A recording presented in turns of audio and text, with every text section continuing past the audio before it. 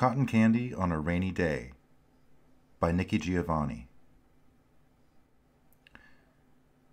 Don't look now, I'm fading away into the gray of my mornings or the blues of every night. Is it that my nails keep breaking?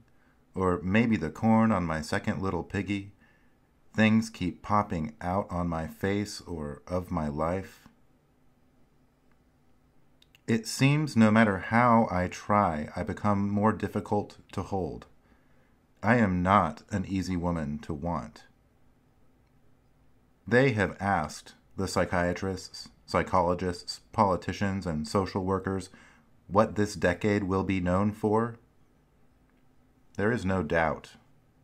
It is loneliness. If loneliness were a grape, the wine would be vintage. If it were a wood, the furniture would be mahogany. But, since it is life, it is cotton candy on a rainy day.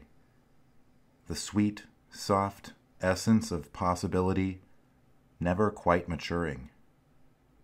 I have prided myself on being in that great tradition, albeit circus, that the show must go on, though in my community the vernacular is, one monkey don't stop the show. We all line up at some midway point to thread our way through the boredom and futility, looking for the blue ribbon and gold medal. Mostly, these are seen as food labels. We are consumed by people who sing the same old song.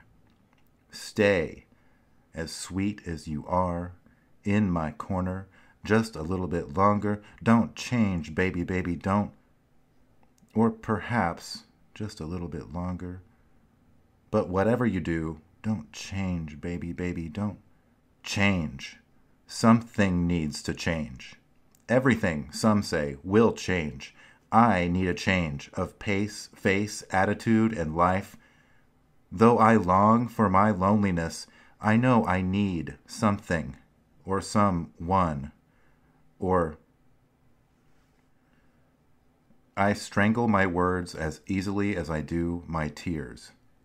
I stifle my screams as frequently as I flash my smile. It means nothing. I am cotton candy on a rainy day, the unrealized dream of an idea unborn. I share with the painters the desire to put a three-dimensional picture on a one-dimensional surface.